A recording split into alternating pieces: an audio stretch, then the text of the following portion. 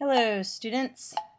It's very important that you guys understand image resolution when you're designing your InDesign document for print.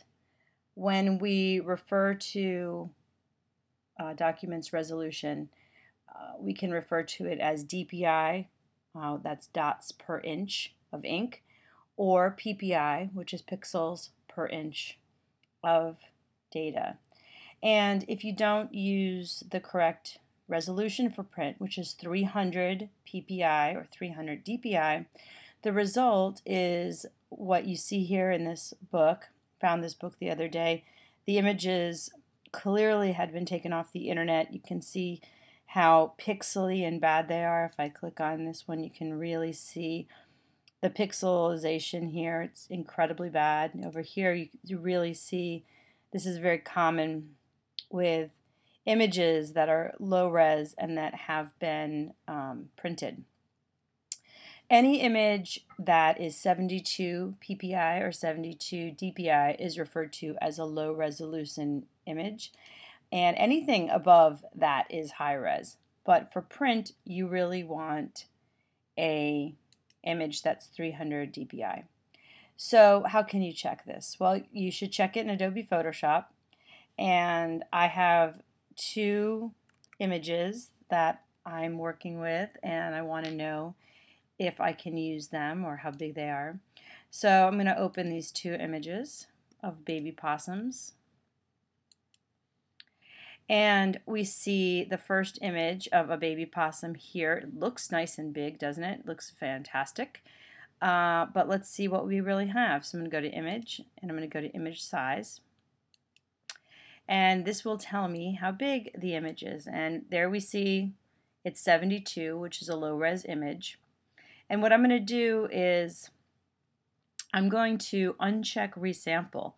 By unchecking Resample Image, you'll see that these sort of things got grayed out. It means that Photoshop's not really going to do any math on this image.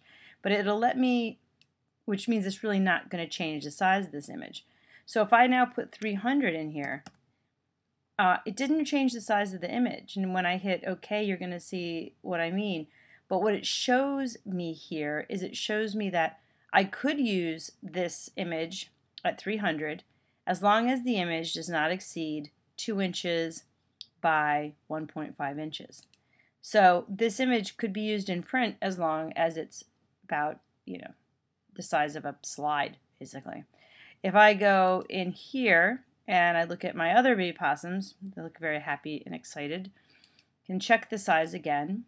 Again, I see that it's 72. Anything that you take with your camera should be usable for your books. You may see that when you open it, it too says 72. Just uncheck Resample, change it to 300 here, and it's going to tell you how big of a picture you can use without it getting pixely or looking bad.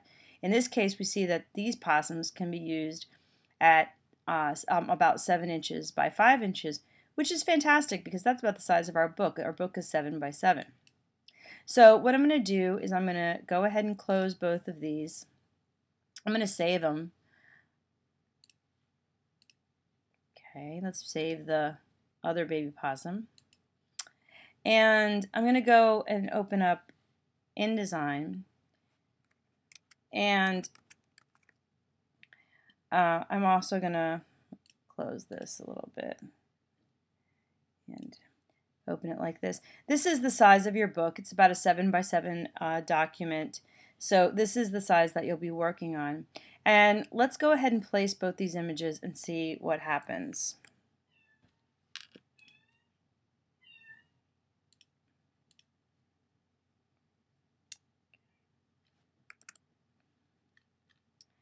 Resolution tutorial. Let's put both of them in.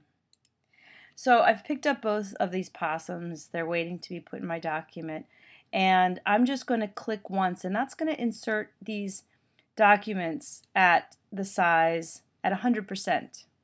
And it's exactly what I had seen in Photoshop. This possum is only usable, this is 100% of the size of this possum, about 1.5 inches by 2 inches. And these possums are much larger, and they look much better. Now, I can maybe make this possum picture a hair larger without without it looking bad, but really not too much. You really want quality images for this project. This guy, I really can't do anything with him. When you see, if I have a picture that's that low resolution and I really start to make it larger to put it into my publication, you can really see what happens when you don't have an image that's the proper size. And that's how you check your image size for your project. See you later.